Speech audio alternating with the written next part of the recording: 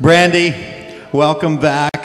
You're one of my favorite songwriters coming into Songcraft, and we've talked before about song inspiration and your influences. So I'm going to go in a different angle tonight. All right. I am because I worked with you, and I know that you have some real exceptional opinions on media and people and celebrities, and you know, I used to always be in awe of. You have some wrestlers that you love, and oh yeah. Who's your favorite wrestler? I guess we'll start with that. All-time wrestler or present-day wrestler? What? All-time wrestler or present-day wrestler? Did you say present gay wrestler? Present day. Oh, present day. Present day. Okay. Okay. Both. Start out with the one. All right. All time?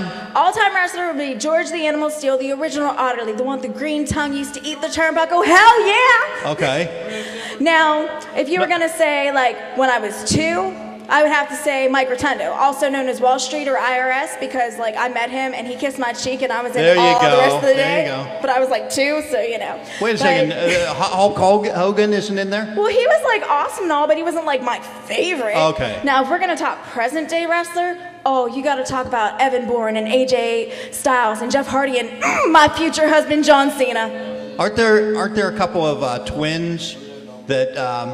a couple brothers? The Hardy boys. That's Matt and Jeff Hardy, but they're not twins. Matt's like 2 okay. years older. Okay. His birthday's September 22nd. Actually, Jeff Hardy's is August 31st. Okay, good. Oh yeah, he's 7 years older than me.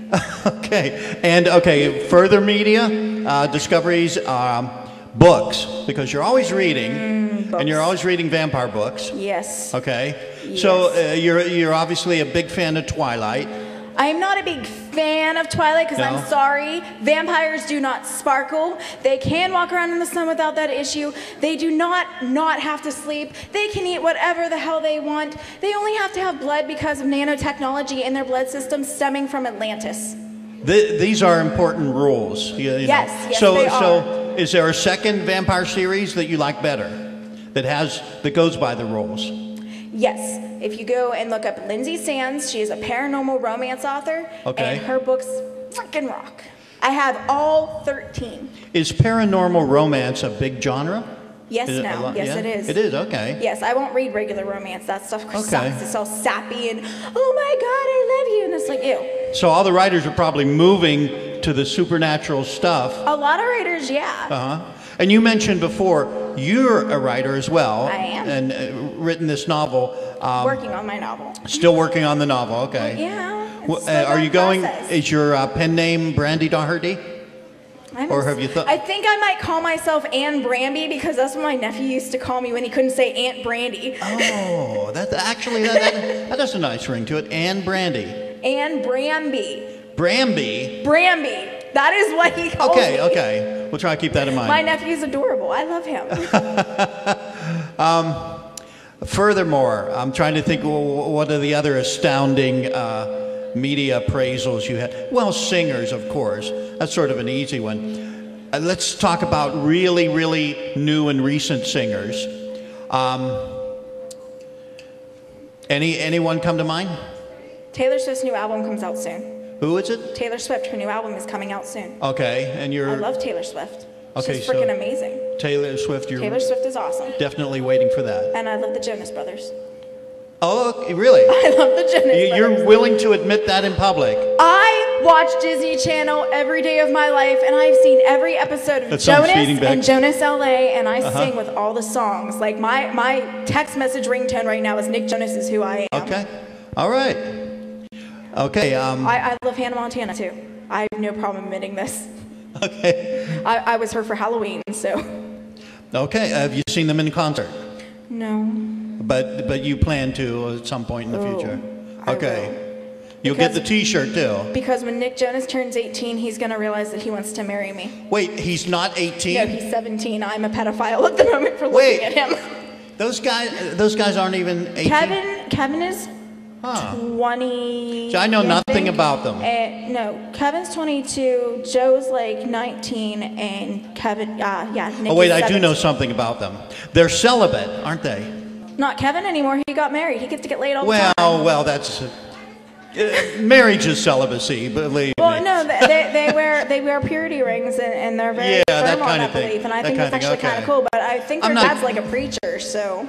You know, I'm not against that if that's their thing, but I just that's the one thing that I remember hearing about them. Anyway, what we're going to try next, and this is one of the Keynote experiments, is a great song that you wrote called "Dark Destiny." I love this. You told us in the last interview. Did you write this in a dream? No, I wrote it in the router room at work because I was bored. Oh, the router room.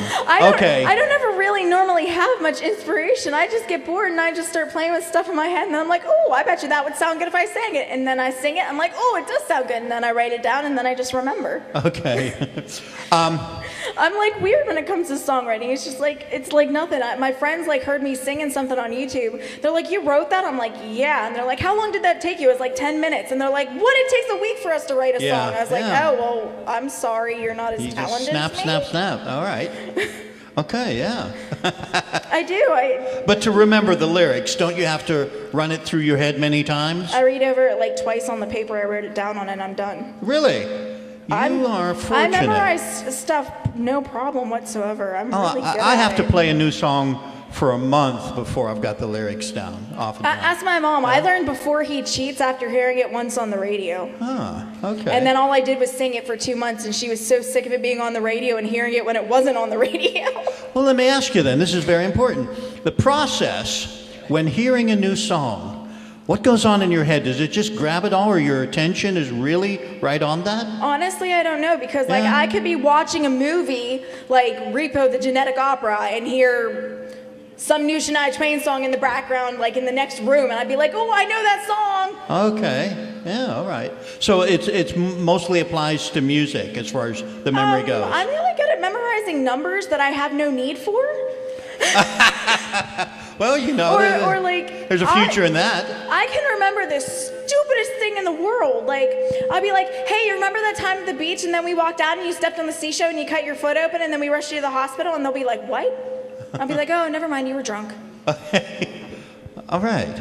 Well, as I said, Dark Destiny is upon us, or what we're going to try to do. And you also wanted to do a cover song. I do. If we have a little more time. Brian White's So Much for Pretending. Well, let's try this Dark Destiny, okay?